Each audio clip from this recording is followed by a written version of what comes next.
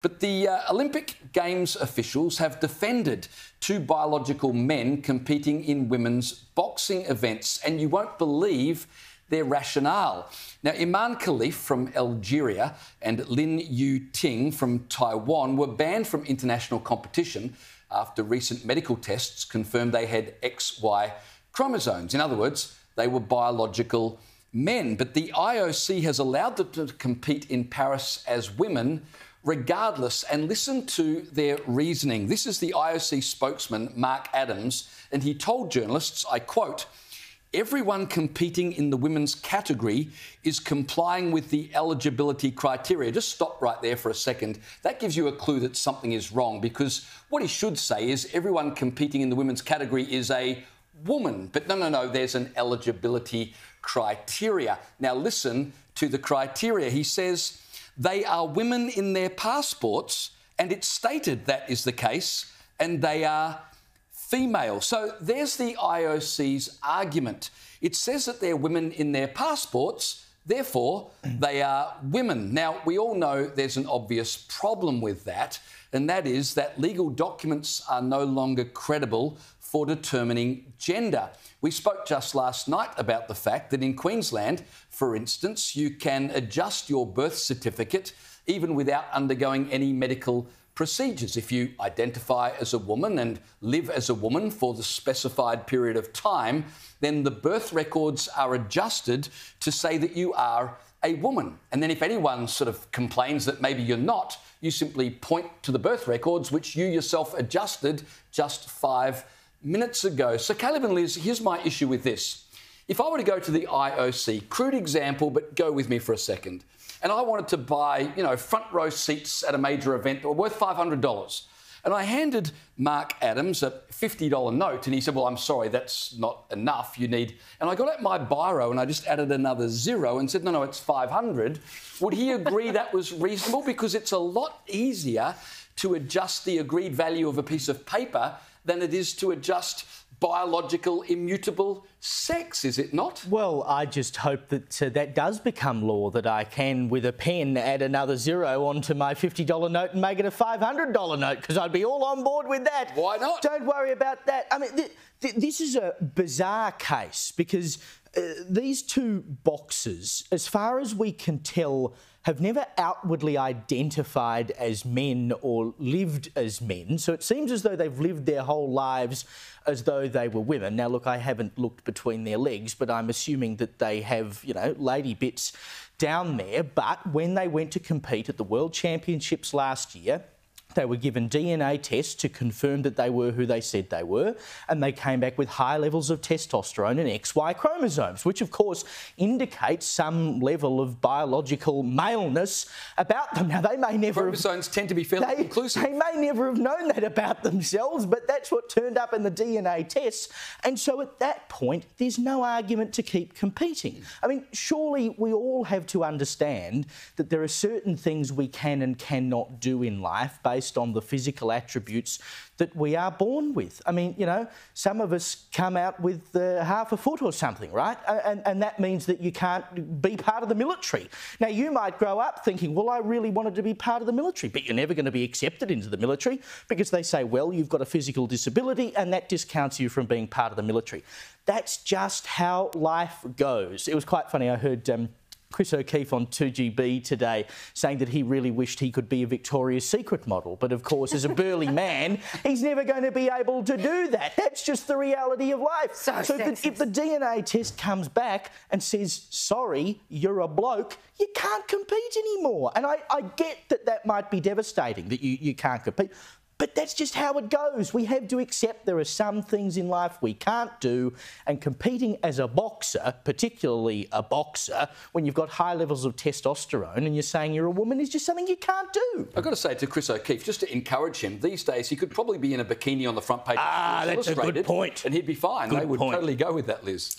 And this is affecting everyone's scores, right? So 2 of these people are boxers, males versus women, competing as women. 2 of them are on the Zambian football team, and our Matildas went to play with them. One of them scored 2 goals. Do you call them goals? Yes. Okay, goals. And again, you have to ask yourself, were you not a biological male, would you have scored twice against our girls? Well, it's even worse than that because the other biological male scored a hat-trick, which is 3 goals, Liz. Yes.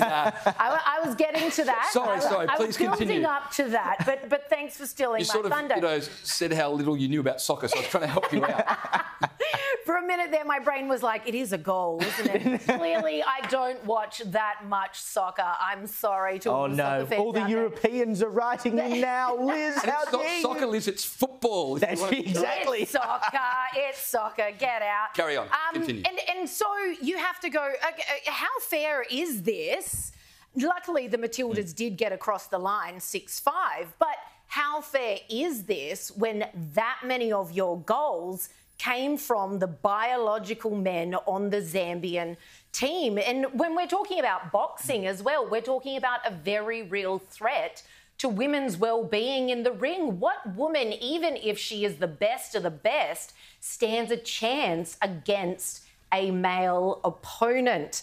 Boxing great Jeff Fenech has called this out. He's called the IOC utterly disgraceful. Direct quote from him is, "What has this world come to? Listen, I'm all for women's boxing, but do people understand the damage that can be done if men fight women? Put Mike Tyson in the ring with a female heavyweight and she will end up not just concussed, but with brain damage." Can you believe that here we are in a society where male violence against women has never been more of a talking point? DV has never been more of a target. All the government funding that goes into combating this, etc. And we've just made it a spectator sport, basically. If we've got, when we talk about the Olympics, we are talking about the upper echelons of any sport. We are talking about the international stage, and these guys have folded. They've said, look, as long as it's what it says on your passport, then that's what you are. Meanwhile, we've got Queensland, whose laws have just come into effect. Yeah. Over the last month, over 200 people have changed their biological sex on their birth certificates, etc. Is this where we're going now? If you can just get it on paper, the rest of the world is expected to say, OK, then that's what you are, even when we know it's creating an impossibly unlevel playing field. Well, this is the sort of weird place that feminism's ended up in, right? Like, the first wave was, we don't need men. Then the second wave was, we are the same as men, we're equal to men. And then the third wave seems to have turned out as men come and be women with the rest of us, right? Like, it's utterly bizarre. Not the real feminists. It's utterly bizarre. Not the real feminists. That it's turned from a movement that was sort of anti-men in many ways, that is now openly inviting men to come into their spaces, come into their sports, come into their bathrooms and their toilets and whatever, and say, well, as long as you say you're a woman, then that's fine. And as I pointed out last night, the research into boxing in particular has shown that someone who has gone through male puberty has punching power 163 times, 163%, slightly different, more powerful than that of someone who's gone through female puberty. Like, we're not just talking about, oh, you know, we're playing golf and perhaps a bloke can punt it another 20 yards down the road. We're talking about serious punching power there. So you put them, as Jeff Fenech points out, put a biological man in the ring with a biological woman.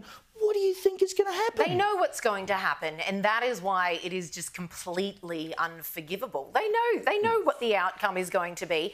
They have sanctioned this, and I don't know what's going to happen in the ring, but it's on their heads. The problem, as we talked about last night, is they can't back away from this, because as soon as you start saying there are certain sports in which transgendered women cannot compete, then now you're making distinctions which their ideology does not allow them to make. Trans women are women, trans women are women. Repeat it verbatim as if it makes sense. Once you've adopted that mentality, there's no shades of grey and there's no room for nuance.